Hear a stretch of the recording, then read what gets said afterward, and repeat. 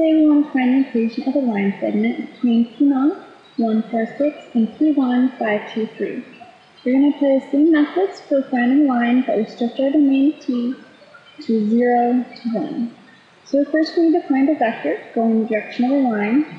So you can take P1 minus P0 to get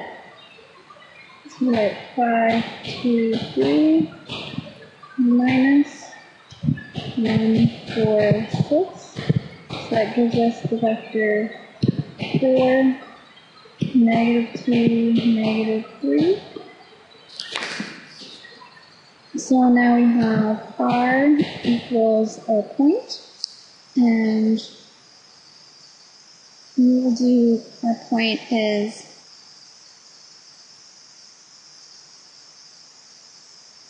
P0.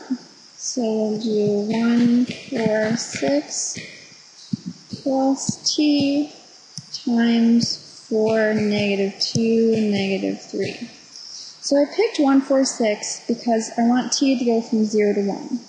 And if P0 is going to be my beginning point, then when T equals 0,